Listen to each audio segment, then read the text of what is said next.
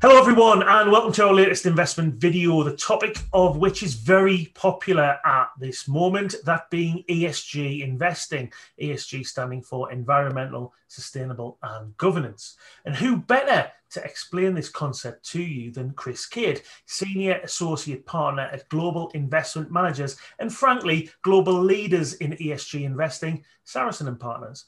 But before we get into the video, it will be wonderful to receive your support for the channel by clicking the subscribe button below, down there I think. And if you found the content to be of value, please leave a like by clicking the thumb symbol and perhaps even leaving a comment in the feed below. But let's get on to the video. Chris, many thanks for your time today. ESG seems to be the big thing in asset management at this moment, but is it not just another example of companies using a bit of hype to sell some funds? It's a really good question, and to use an industry term, there is a lot of what we call greenwashing out there, insofar as there are a lot of companies who are reinventing themselves as experts in this area to benefit from the trend that is going on.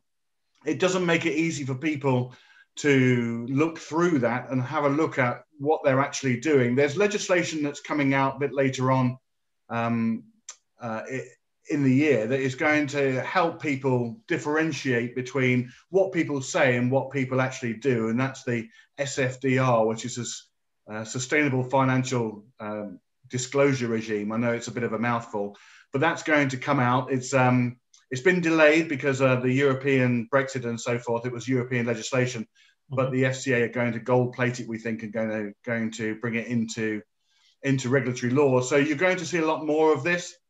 As regards, is it something new? No, it's not something new. Actually, it has become, as you quite say, quite trendy at the moment, but it's been going on for an awful long time. I mean, if you think governance goes back to the 1600s when the first share was issued for joint sale, and that was the East India Company. And going back that far, as soon as any company became registered for sale, you needed governance. So governance goes back a huge amount, social as well, the social ethics around how you run your company and what people want to invest in.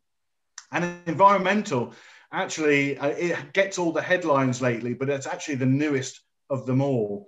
And because of all the publicity with David Attenborough, Greta Thunberg, and a huge amount of press coverage, is becoming very, very relevant at the moment. So it's not a new thing, but you're going to see more and more of it going forward.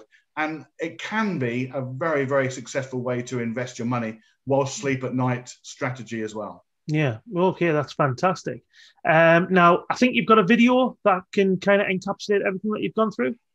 Yeah, I'm going to show you a short video, and all it is really the history of the E part of the E, the S and the G, to show you how long and what's been going on in this sector over about the last 50 years. Okay, great.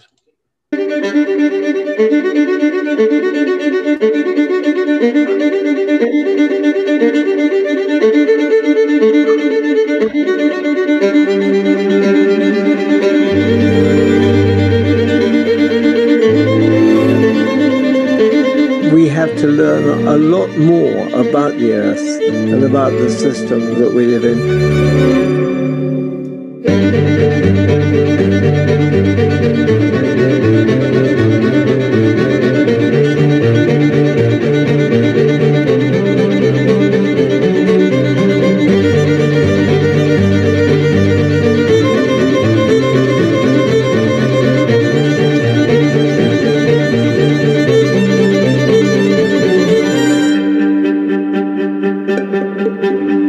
Ability to live is what is at stake.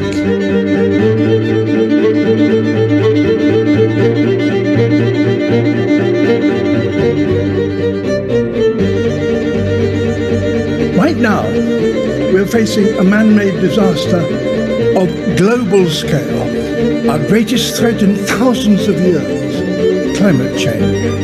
Entire ecosystems are collapsing. We are in the beginning of a mass extinction, and all you can talk about is money and fairy tales of eternal economic growth.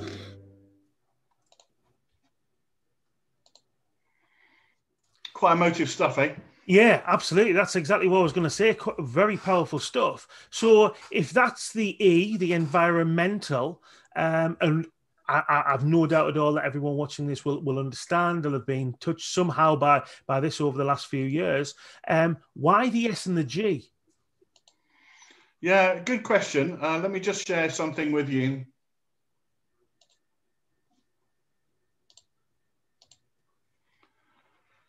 So the way that we look at this is in this way. So it's a bit of a euphemism. It's called the cowboy and the spaceman economies.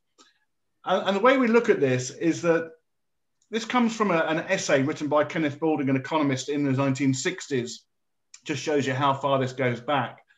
But he talked about the fact that we were currently, or at that time, living in this cowboy economy. And if you think about all the films we used to see in the olden days, it used to be that people used to drive the cattle onto a nice green piece of field. They used to deplete all of the resources there. The cows used to eat all of the grass. And then when it was all gone, they'd move on. There was no there's no limits to growth. There was no limits to what you could do.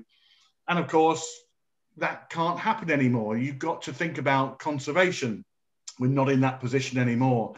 And so we need to live much more in this spaceman economy. We need to live in this economy where we are floating around space on a planet, just like a spaceship, just like, if you like, the space center is revolving around the Earth. And we need to conserve literally every piece of our resources, whether it comes down to water, food, anything we can do to conserve, because we are currently using all the resources of the world and another one as well. So when you say the E and the S, what we need to try, and the G as well, is we need to try and identify investment themes, if you like, that have longevity in that environment. And you can see here what we think are going to be the winners, i.e. the sustainable, lower risk regulation and lower risk of consumer backlash against the slightly more unsustainable themes. And there's some fairly obvious ones there. You know, obviously fast fashion is getting a lot of news at the moment about the amount of garments we throw away at the end of each year.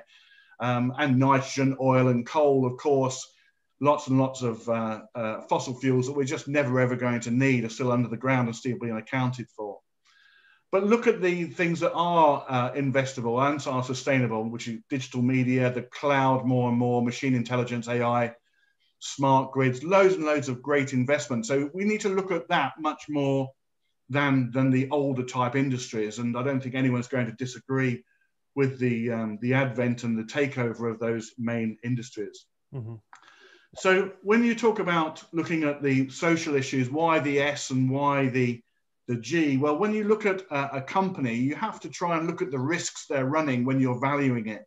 You need to look at how they deal with their suppliers, what's their relationship, how do they deal with them, and their employees, of course, what sort of relationship do they have with employees, what risks are they running there? How do they treat their customers? Do they let bribery and corruption pervade their business? And they may not be contributing to, but they mustn't obviously degrade a cohesive society. That's really, really important when you're looking at any company, when you're valuing it.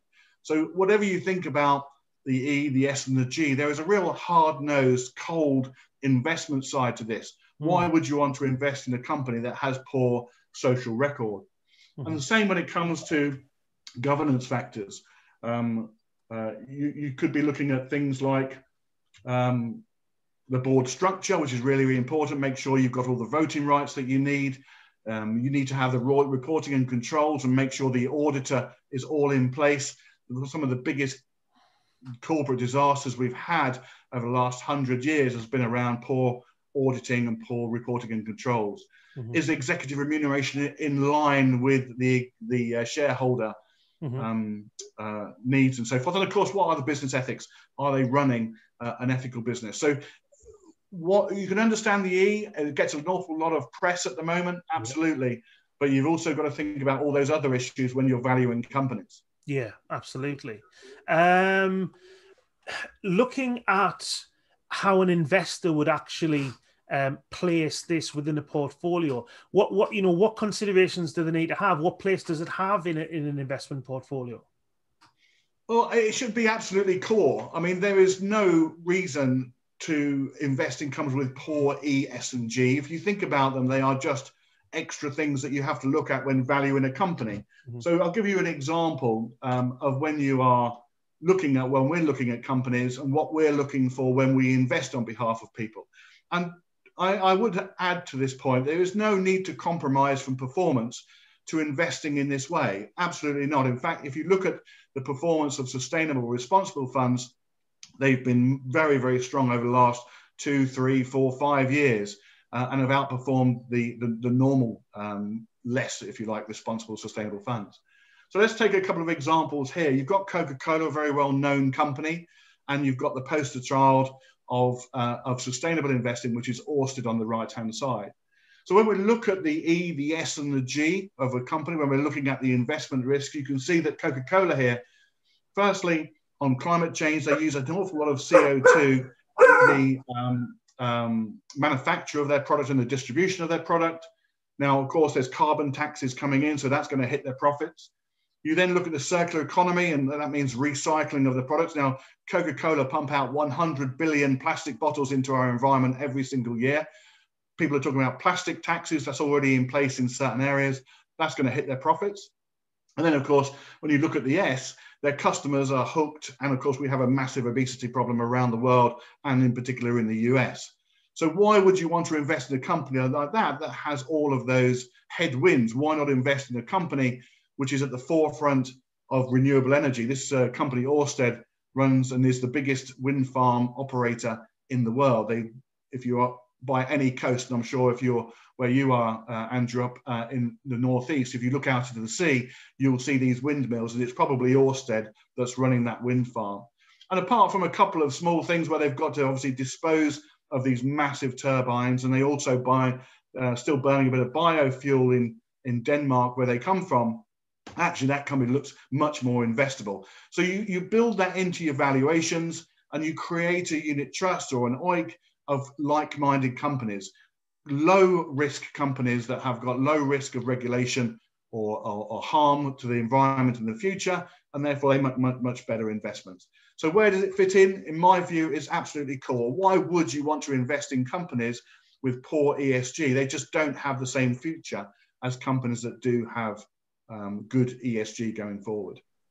That's fantastic. I think honestly, Chris, that's probably the best encapsulation of why ESG considerations should be made for investing that I've heard. So absolutely fantastic.